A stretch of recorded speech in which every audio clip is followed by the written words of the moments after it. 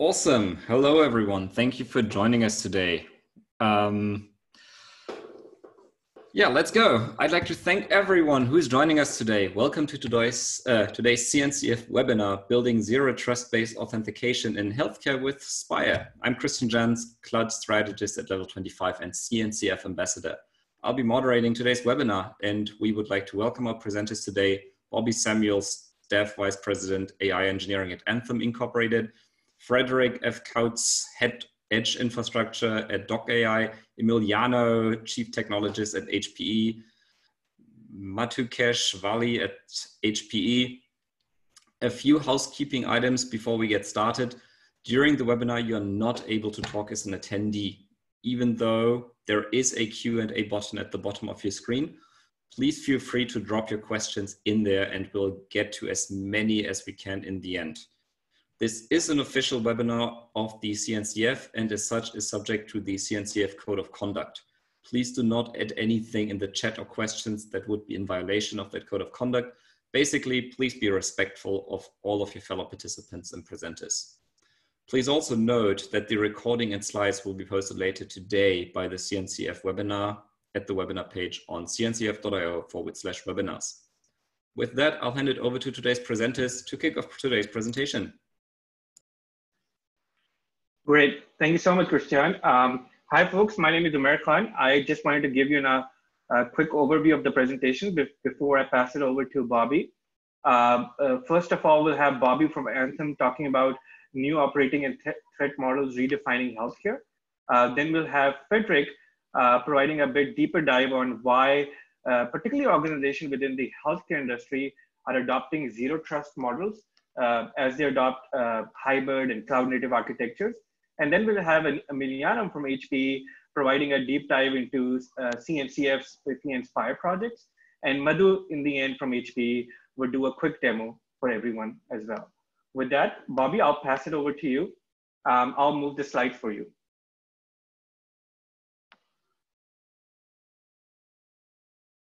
Great, thank you. So hello, everybody. Thanks for making time today. Thanks for attending. We're humbled to be part of this partnership, and I'm going to walk you through the context of why, the business cases of why are we doing this and why are we looking at working in this partnership. So back in 2015, we had for lack of difference, we had a cyber attack, a data breach. And you can read about it, you can Google it, check out information about it, but that fundamentally we had a security model which put a perimeter or a border around our data center and our applications. And as a result of that, we continue to put more of the traditional security around it. And we bolstered it. It's become fairly robust and among the top class. We could go back, thank you. And so we've got security as a perimeter model. And that's the model we followed. It's a very traditional model that we've used here within Anthem. And then coupled with that, we've got rising healthcare costs. And we're in an interesting time right now with our healthcare costs and what's going on. And many of you know the hospital systems right now that are treating patients that have COVID or some other sorts of issues. There's some fragility in the cash flow. There's issues with being able to get resources to specific areas that need it. So there's just fragility throughout the ecosystem. And so just some staggering numbers is that U.S. healthcare spend is about 18% of our gross domestic product. So the highest of any nation, while Europe hovers around 9% or so.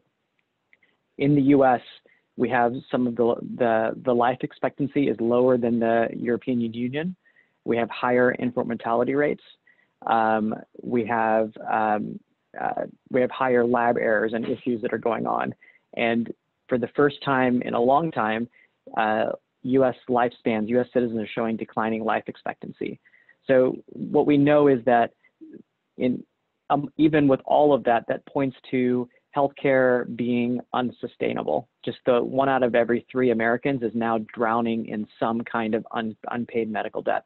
We're bankrupting our future. And so there's lots of ownership and responsibility and blame to be passed around, but instead of looking at it that way, we want to be part of the solution. So as part of the solution, we're working with technologies to put, and you'll hear a bit more about that, but in the zero trust space, and that's the framework or the foundation for what we're doing. But the idea is that we believe that that since we're in the medical policy, reimbursement, financial intermediary space, we're at one of the junction points, if you will, where patients and providers all come together. And so those things kind of flow through us. So what we're looking to do is create opportunities for cloud native engineers, cloud native developers in the security space as well as in the application space. And I'm going to talk just a little bit about that. But SPIFFE, SPIRE, and you'll hear about NSM and OPA here just a little bit, but you hear about how these projects are all coming together to lay a strong foundation. So if we go to the next slide, this is an overview of the project itself, the initiative. There's several initiatives that are built upon this zero trust infrastructure, but this is once again the project initiative or the business context. So what we believe is we want to be in a place where patient and healthcare professional actually meet.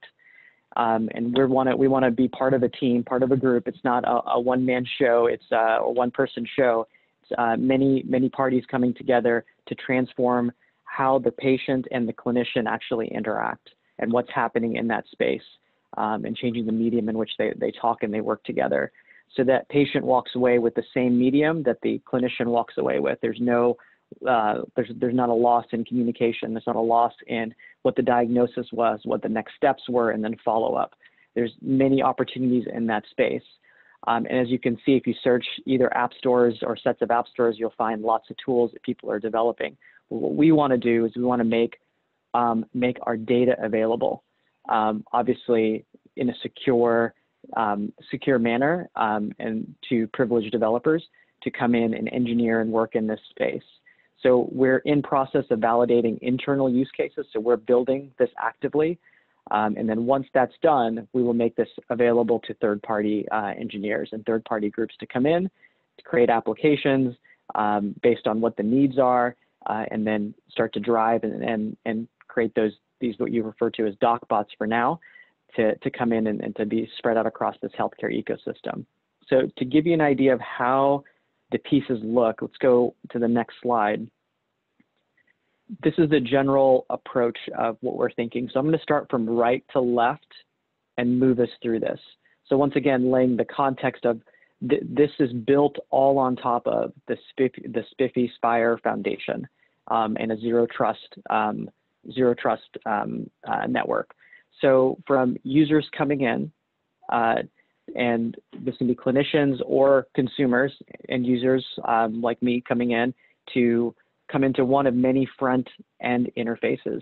That can be everything from things that are showing your patient history and your patient record, what's happened over different time. It could be through telehealth. Several of you have used telehealth. I know in the last couple of weeks, we've used telehealth for my daughter, and other sorts of doc bots and tools that are available for end users, but also for clinicians that are trying to make decisions. And then that comes into our Health OS platform, and it's in the purple box. But the idea is that doc bots are running to pull information, to share up raw machine learning insights that have been running. That there's AI engines that are running in the background that are pulling together. We're training off of data today to help with recommendations, to help with next steps and the most effective treatment outcomes. And then as well as a whole set of developer tools that exist. Everything from sensor toolkits and sensor data that we're able to pull into pharmaceutical information that people are coming in. Some people have as many as 30 different prescriptions that they're dealing with. And as well as applications for people to come in and say, we want to partner with you, and here's what we think that we can do. And so pulling in developers all the way now to the left side diagram, developers, AI teams, and just individuals, people that have good ideas that how we can impact the system, how they're coming together. Then across the bottom, many different data sources are coming together for this. As you've seen, You'll hear later from Doc.ai. Doc.ai is partnering with us through this. You'll hear from Emiliana from SPIFFE and SPIRE and how that's coming. We don't believe that we can pull this together on our own, and nor do we believe that one single person has the answer. Our fundamental belief is that this will take a partnership across payers, across providers, and across consumers to make this all work together. So with that, I'm going to transition over into, and there's more to come on this, but I'm going to transition over to Frederick, and he's going to take you through the technologies and the pieces of how these pieces all work together for a zero trust infrastructure. Hello, thanks for the great set of slides and information, Bobby. So we're starting to see an emergence of zero trust, but we start with a little bit of history. So if you take a look at how systems are defended, we currently, or historically, we would defend our systems using what I like to say 11th century techniques. We defend the perimeters, we create moats, we make it very difficult to come in from the outside to the inside, except in very controlled ways. So you end up with a hard outside, a very hardened outside, but a very squishy inside. And if we can see this in practice, where if you have a firewall, you look at common attacks that occur where perhaps you have some form of application gateway, like let's say like a compromised version of, or an old version of something like Jakarta Struts or something similar that ends up getting compromised because the security updates weren't kept up with it. And then once they gain access to that system that's sitting on the edge, has some connectivity out, some connectivity internal, then those systems are then used as staging points in order to conduct attacks on the inside, because the defense on the inside is much more difficult to pull off in traditional systems. And they tend to be based on things that are not cryptographic in nature. So they tend to be based on things like, let's go find what server I need to connect to using DNS. Well, you can place in DNS. You can do, let's go ahead and reroute, let's go ahead and spoof and route IP addresses. It's like now you have something that can redirect your IP addresses to something else, depending on the type of capabilities that particular system has. And so the direction that we're trying to push is to move us away from these perimeter defense and to move us towards something that gets us that solves the problem with cryptographic primitives at the bottom. And if you can move to the next slide, please. Yeah, and so the question that I pose to everyone is, what if the attack starts here? And so start with that particular mindset. Next slide, please. So this is an example. One example among many of perimeter defense. And so we have our trusted network, and stick the word trust in this particular one. That's the key word, is like, what is the thing that you're trusting in order to establish the rest of your trust domain. So we have a trusted network. We want to connect to another trusted network. So now we have two perimeters. Then how do we open the drawbridge to allow those two things to communicate with each other? They tend to be through things like VPNs, and then we have these workloads that sit inside. And next slide, please. What we want to move towards is a zero trust environment. And I want to be very careful on my wording here. When we say zero trust environment, we don't necessarily mean that the untrusted network is open to the world. You can still have your layers of defense. You can still have your moats and so on. But what we're doing is we're saying that the workload, just because you're on the same network as another workload, doesn't mean you have implicit connectivity to that particular system. And so what we want to do is we want to establish secure connections between workload to workload, regardless as to what network that they're on. You move to the next slide, please. So when you have an attacker, it becomes much more difficult, or even if they gain access to the untrusted network, there's still a lot more work that needs to be involved in order to compromise the system. And to give you an idea in terms of the mindset when you're trying to deal with security, one of the things that you want to do is you want to try to harden your system so that you look like a hardened attacker, and you want to limit the reward. So you don't want to be the organization that has a very sensitive database that's fully approachable and accessible once you've gained access to one of these systems. You want to be the one that has all of the auditing, the ones with the policy. Assume that your system is going to be breached, and then ask the question, what do we do next? How do we mitigate it in that scenario? So this is a large part of what this particular environment is about. Is like an attacker has already breached your network, has already breached another workload. How do we defend against that attacker? Next slide, please. So the question then is, how do we achieve this? And this is not the only set of things you have to do, but this is where I believe you should start. You should establish a set of trust domains. So a trust domain is think of it like a cryptographic set of systems or workloads that are all part of the same trust domain, rooted at the top with some form of in this scenario, some form of a CA. And that CA is able to attest, your organization CA can attest a sub-organization, which could attest maybe a cluster. At the very bottom, you want that attestation to say that this is a workload. So you can say, oh, I have a payment API, and you're a payment database. And so we know each other's identity. And that's done through the attestation, which gives you a cryptographic primitive that you can use to prove your identity. In this scenario, an X509 certificate, which is the exact same thing that we use when you connect to your bank using your web browser, except it's not just you validating the bank, but the bank validating you through your certificate. So you have your API gateway validating the database, and vice versa, the database validating your cryptographic identity. So once you have identity established, then we're able to build policies. And the policy is not based upon what network access control should I set up, what IP addresses should I open or block. The policy is more what identities are allowed to communicate to what identities, how are they allowed to communicate with each other, what type of messages should they have, what type of constraints should those messages have, like should I only be able to ask things that are related to my identity, or should I be allowed to ask things that are related to someone else because we have some form of a relationship there. And finally, the last part of this, where we really extend this out, is we want to be able to establish trust between organizations. So you could say, like, my organization and your organization, if we're in two different orgs, we can establish that trust at the CA level. And if I trust you to attest properly and you trust me to attest properly, and we have some business that we are going to conduct with each other, then my workloads can validate your workloads and vice versa, simply by establishing the trust at the very top. And so this gives us the zero trust across multiple organizations. Next slide, please.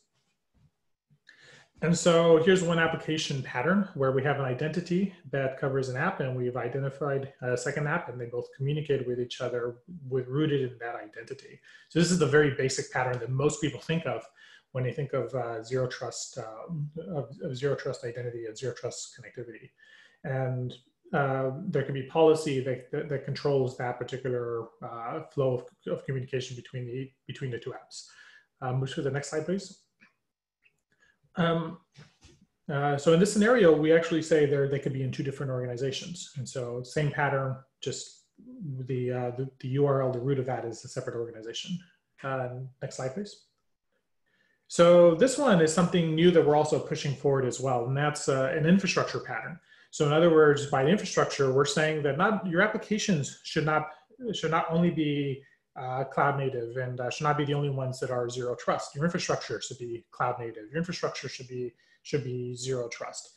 And so there's a new effort that's going on with the CNCF through the Telecom User Group and similar, and Linux Foundation Networking and a variety of other industry bodies that are starting to look at how do we drive this identity or not identity, but how do we move our workloads so that our firewalls, our intrusion detection systems, our VPNs, our telecom is running and is established using things like Kubernetes, using cloud native best practices, by using cloud native network functions is what they call them.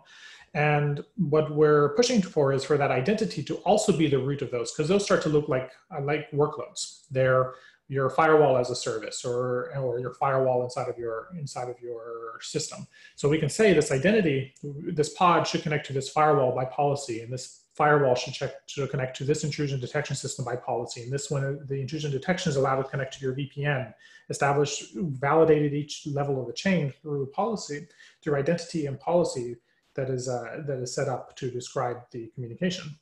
And so this allows us to treat our infrastructure as cloud native, and to treat it as something that is horizontally scalable and not as a monolith.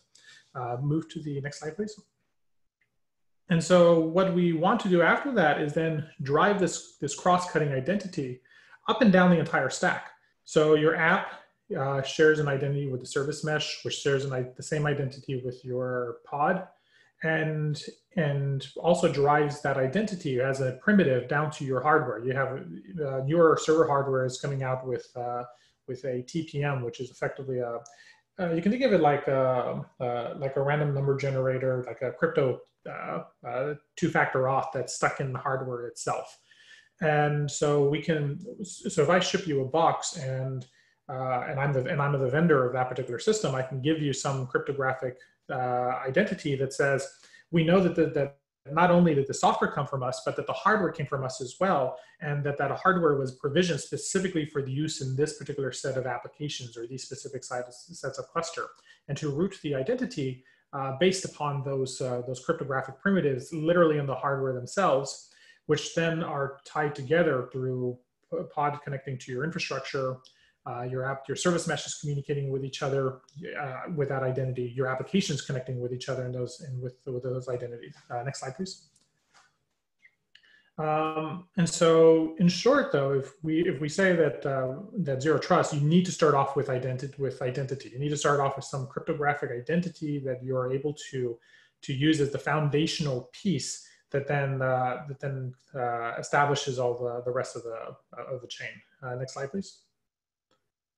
And so the interactions that we're using in this scenario, so we're starting with SPIFFE and SPIRE. So SPIFFE is the spec, SPIRE, and you'll hear more about this in a few moments, is a server that the reference implementation of SPIFFE.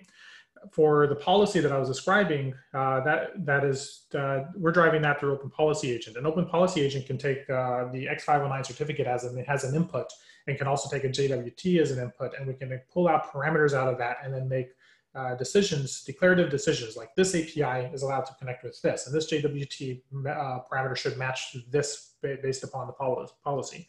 And then we're driving the infrastructure communication part through network service mesh, which provides cluster connectivity and network policy. So NSM can say, you must traverse through this firewall, through this intrusion detection system, through this VPN firewall combo in order to connect to your private infrastructure or to connect to your corporate infrastructure. And so we have policy on what to connect through on there, but it's all established with identity that is provided by SPIFFE as a first-class citizen. And so those are the type of things that we're looking at with this. Next slide, please. And with that, we'll hand it off to Emiliano. So thank you very much. Hi, can everybody hear me? Okay, great. So hi, Emiliano Birnbaum. I work at HPE, and I'm going to go over and explain what SPIFFE and SPIRE are. And first of all, I want to thank Bobby and Frederick. It's great working with the Anthem team on this because it really taken the vision of what we did with SPIFFE and SPIRE and applying it at a great level.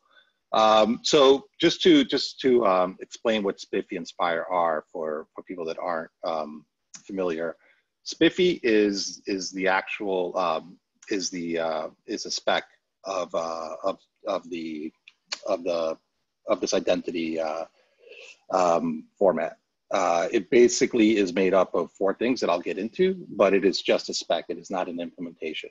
SPIRE is an actual implementation of the spec that exposes the workload API and will deliver these cryptographic identities to a workload or a piece of code that's asking for it.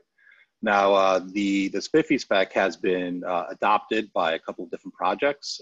Istio and Console and Vault are SPIFFE aware. Also, Nginx and Envoy can receive SPIFFE identities. And then some other companies you know, I think in general, we've built this really rich community where we've had a lot of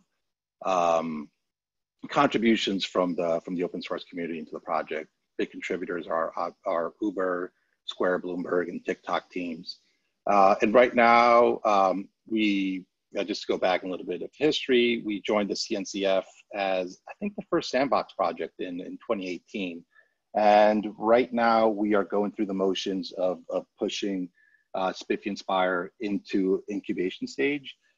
We've gone through the security review phase and should be going into community review next week. So that should be happening pretty soon. And then we will go to the next level of CNCF project. And right now we are looking at releasing our 1.0 for SPIRE in mid-June. And we're doing a couple of refactors of some APIs and wanted to get that in there before we made our 1.0 version. Next slide.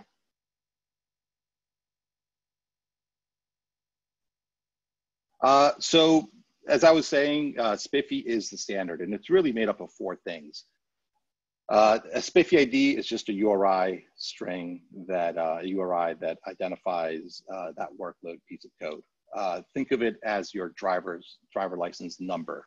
It's the identifier for that workload, and it shows, it has the trust domain name in there. We have the SPIFFE prefix, which is INA. It has been registered with INA, but it is just a URI string. After that, there is a document that has that identity in the document. And we have 2 documents that we support right now. We have a JOT and also a X509 certificate.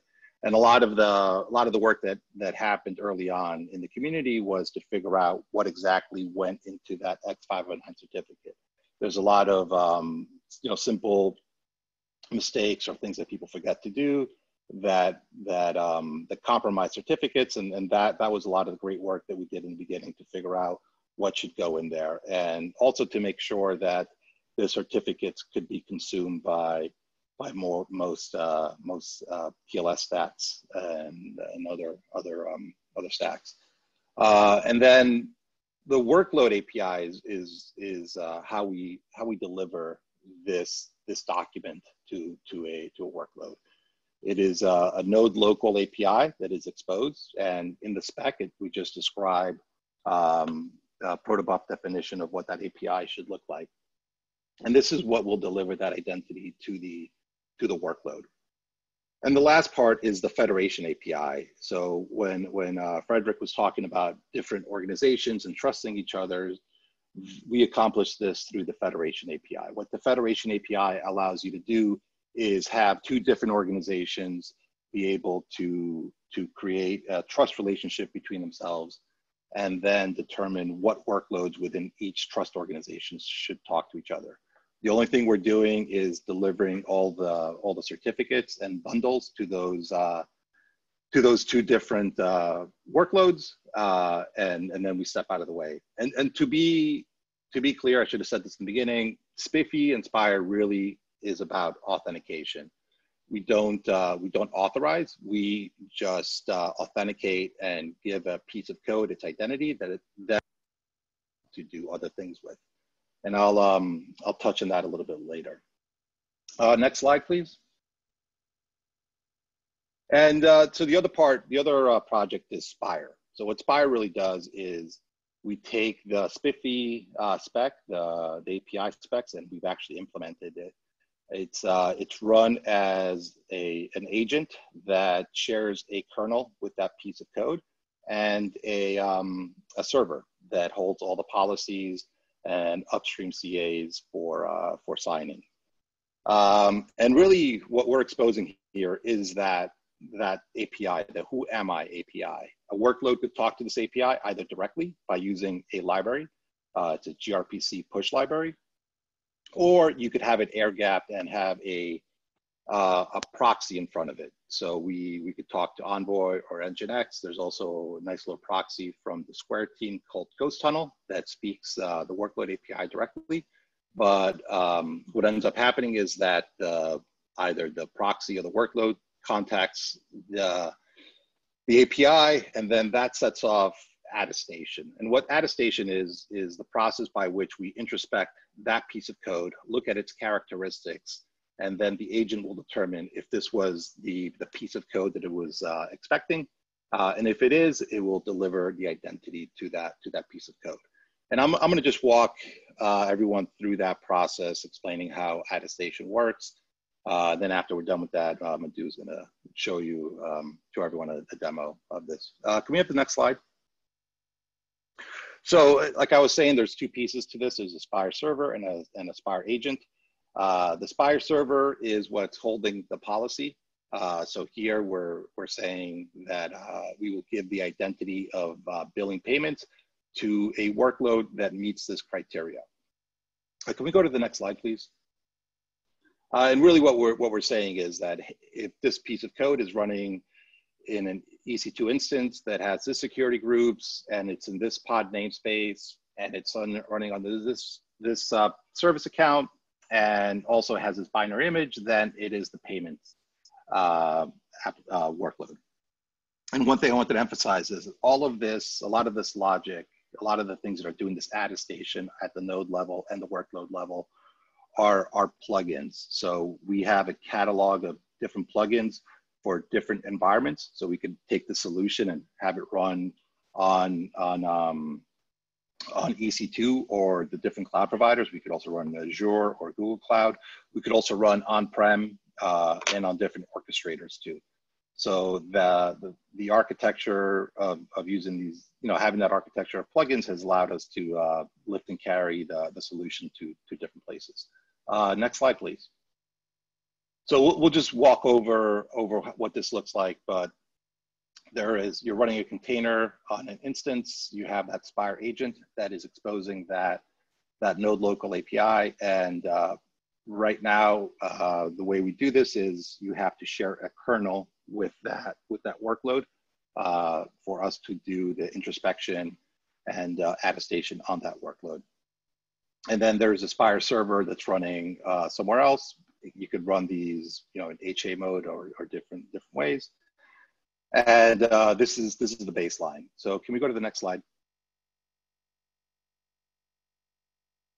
Okay, so the first thing the SPIRE agent does when it wakes up, it will talk to the underlying infrastructure. Again, this is pluggable. So for this type of attestation, the Amazon plugin would go in and look at the Amazon infrastructure and deliver the metadata back to the SPIRE server, basically advertising, hey, this is who I am. Next slide, please. And then what the SPIRE server does, it goes back and verifies. It says, hey, was I expecting this piece of this agent to be running here? And what we're doing here is we're actually doing attestation of the node itself. And we give it an identity to the node also. So there's two things we identify here. We identify the agent running on that node, and then the agent on that node will identify the workload. Can we go to the next slide, please? And then obviously after the SPIRE server verifies it, he talks to the SPIRE agent. Next slide. Now we're ready, and the container could talk to the workload API. So just to be, I'm going to run through this, but just so everybody understands, there's going to be some signing going back and forth. A lot of this happens at a different order for optimizations, but we're just going to logically walk through this. So the container or the workload talks to the workload API and tries to get its identity. It queries to see who it is. Can we go to the next slide? Now, the SPIRE agent will go out and introspect the container. Also, he will also look at the node local kubelet. That is also pluggable. So like I was saying, not only is the node attestation pluggable, so is the workload attestation is pluggable and extendable, right? So if we don't have anything in our catalog, that could always be added. So go to the next slide. So this is the part that happens beforehand. But what happens is, one of the big things we do is we will generate keys on that EC2 instance. Private keys never leave the box. What we do then is create a CSR request and send it to the SPIRE server for signing. Now the SPIRE server could have its own self-signed cert, or you could tie it up to a CA upstream. So you could chain these things together. That SPIRE server here logically would be the trust domain, or the root of trust for these workloads. But again, you could chain these together. You could federate these SPIRE servers, but the SPIRE agent sends the CSR request to the SPIRE server, who will sign it. And can we go to the next slide, please? And then the SPIRE server will return the correct chain back to the SPIRE agent.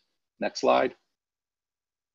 And the workload API returns the keys back to the container. So now the container, the workload has its identity. Now the container could use these to create MTLS connections across its fabric. If you would imagine that there would be other EC2 instances with SPIRE agents that are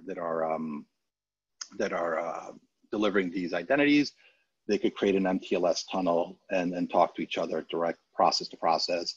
Another thing is that this API is a push API, and it's tunable. So all of a sudden you can start putting tight rotations on these certificates. We could rotate everything up to your root, because everything's delivered through this API, and we have the ability to rotate pretty quickly and push these things out at a higher cadence than would be normal. And another thing I want to emphasize is a lot of what we've done here is that we've really inverted the relationship, where a lot of times what you do is you push certificates or identities to things. What we do here is that we have a pattern, that attestation policy that we saw in the beginning, and when something meets that criteria, we deliver its material to that piece of code. And then the next thing that we've done beyond this, right, beyond the MTLS end-to-end communication, and this is what Madhu is going to show. Can we go to the next slide? Okay, so just to finish this thought out, what we've done is we have taught other systems to understand these certificates. So a lot of databases and systems can do X509 authentication. So we have the ability now to deliver these tokens, these certs that are ephemeral and rotate, and avoid using usernames and passwords. So you have an attested identity for this piece of code, strongly attested. And again, one of the things that we could do is, as Frederick was showing, we could actually go down to the hardware level, to the TPMs, and verify that piece, that whole stack from chassis all the way up, and deliver that identity, right, and rotate it. And now the workload could take that identity and talk to databases or to other clouds. So we're also going to show the JOT OIDC federation with AWS, where you don't have to distribute those heavy tokens, but use our tokens to talk to these other systems. So I'll stop right there. Thank you so much, and I'm gonna hand it off to Madhu. So there might be a second as he sets up, but thank you so much for attending. Hey folks, how's it going? Hi, this is Madhu. Today I'm gonna walk you folks through couple of scenarios. So the core, can you folks just give me 1 second?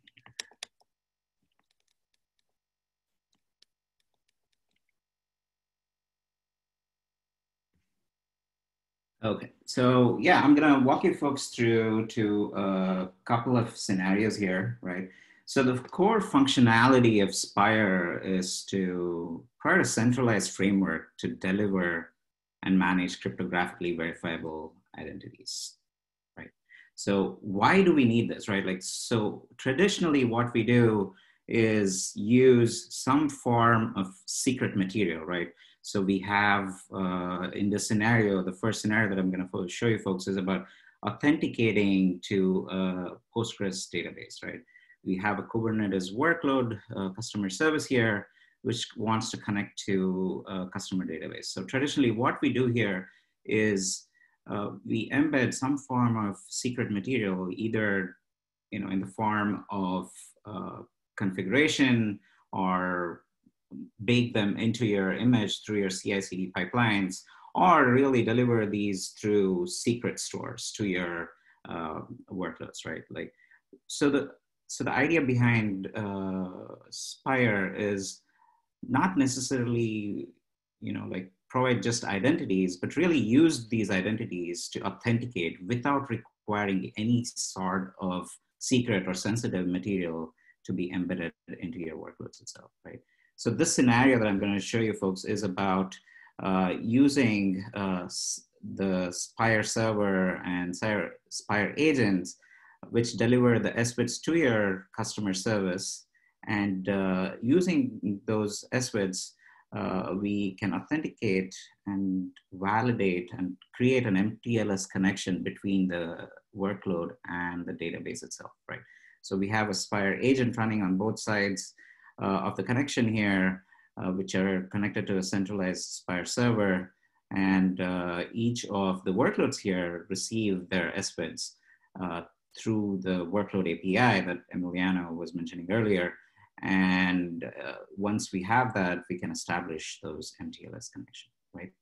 So the first thing I want to show you folks is about something we talked about earlier called registration entries, right? So what are registration entries?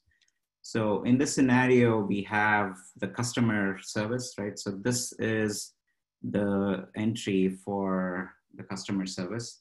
So what this is really saying is, I want to register the SPIFFE ID to a workload that is running on Kubernetes cluster and has the specific container name, right? So this is the property of the workload which the SPIRE agent attests, right? So this is a workload API. Whenever the workload tries to connect to it, it attests the workload to have this property and only provision it X509 certificate and deliver it to the workload with the SPIFFE ID if this property is satisfied, right?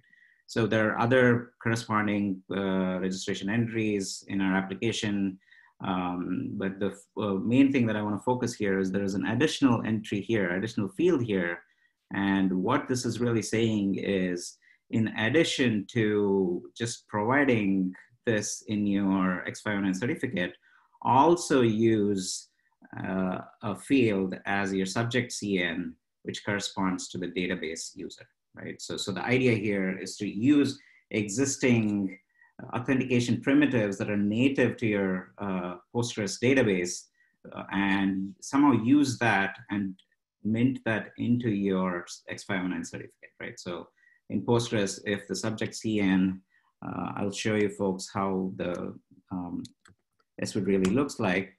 And here is an example of that SWID, right, that we are using for the customer service that is trying to authenticate to the database. And if you look at the subject CN here, what we see here is that the SIM user, right? So this is the user, the database user that is embedded into the SWID itself. So since that is embedded in there, now we can authenticate to our database here using the construct of authentication that is native to PostgreSQL itself, right? So the same SWID that you could use anywhere else now can be used to like authenticate to a database, right? Like, so that's kind of the first use case here.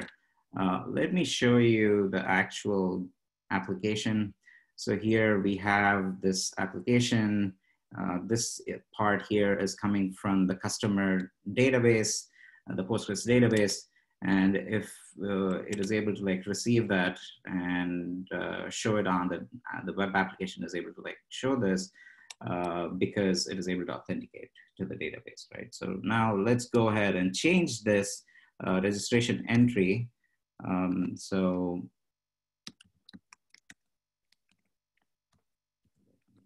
go and disable this, right? So what I did was the registration entry here, I changed this DNS name to something else, right? So this is no longer the database user. And if we go back here and refresh this page, we no longer see that customer database coming in.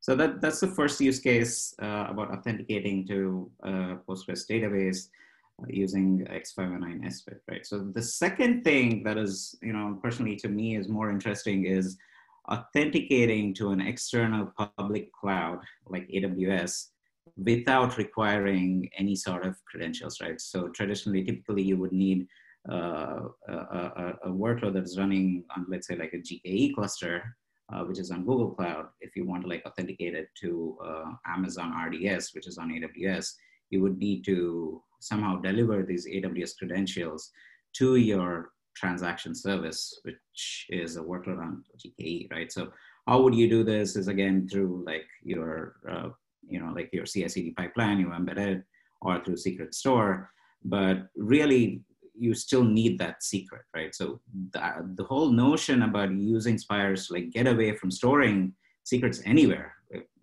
so the idea here is to have a web PKI set up between your SPIRE server and your AWS. So in AWS, we have something called OIDC, which is a provider, right? So you can set up a federation between your SPIRE server and your AWS account and create an identity provider within your AWS, right? So what that helps us once we set up this web PKI is for SPIRE to transmit the public keys to your AWS setup. And those public keys can be used to validate the JOT SVID that the transaction service here receives through your SPIRE agent. So further, this can be embedded into your roles, and the role itself can verify and authenticate the IAM role, which is native to your AWS, can authenticate and establish that secure connection between your transaction service and AWS. So the other thing here is about like setting up that web PKI. We are using like Let's Encrypt through Acme protocol. And so that's how we do that, right? So just to show you folks what that looks like, we have a token, a JOT token here. So this is the JOT token the transaction service uses, right? So if we look into the JOT token, what we are seeing here is that it has the subject CN defined to the transaction service SPIFFE ID, and we have an audience that is set to my RDS. And if we actually look at the setup here on AWS console, we have a role, right? So if I go back here, we have a role. And in this role, if I look at it, it is federated with the identity provider, right? So this is the identity provider, which is receiving your public keys, which it uses to authenticate the JOT aspect, right? So further in here, we have conditions for this particular role to be assumed if these conditions are met, right? So one is the audience that corresponds to the JOT token, and this is the SPIFFE ID in the subject, which corresponds to the transaction service SPIFFE ID. So if I go ahead and change this to something invalid here, and update the policy, right? So now I still need to like revoke this because to revoke the kind of existing active sessions. But this role is also if we look at the policy here, it is showing that it has this particular role can connect to the RDS database, which happens to be the MySQL database, right? So if I go back here and look at our application, and if I refresh this, this information which is coming from the transaction database should no longer be coming in. Takes a while before this is expired. It expires in just a few seconds there. But the idea here is to like establish that, like a secure connection between a workload that is running on your GKE cluster and RDS database without requiring any sort of credentials, right? So this is kind of the main use case here. So at this point, we should be able to do that.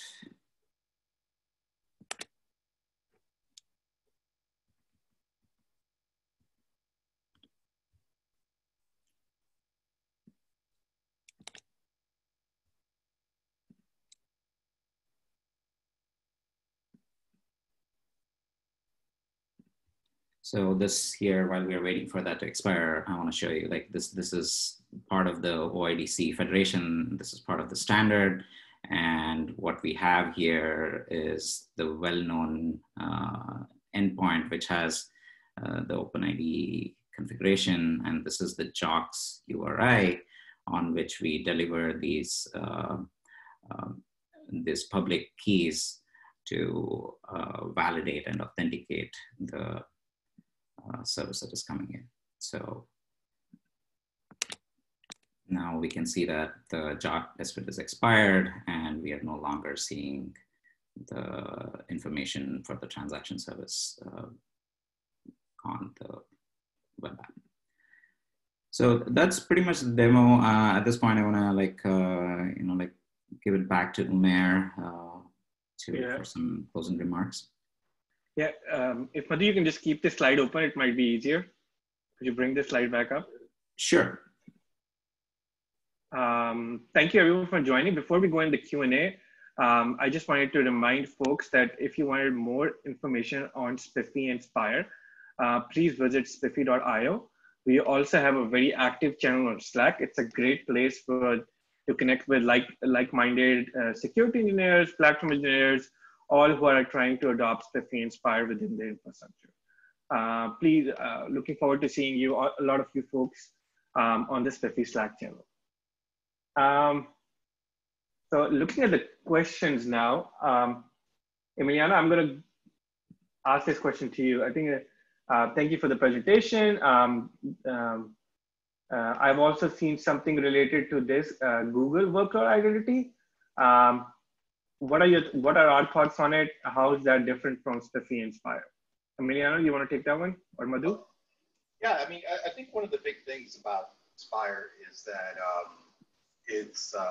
you can take it and have it run across multiple different clouds or environments, right? We're not really tied down to only Kubernetes or a certain cloud, and that the fact that we have our plugin model and our solution that can run in a lot of different places, federate.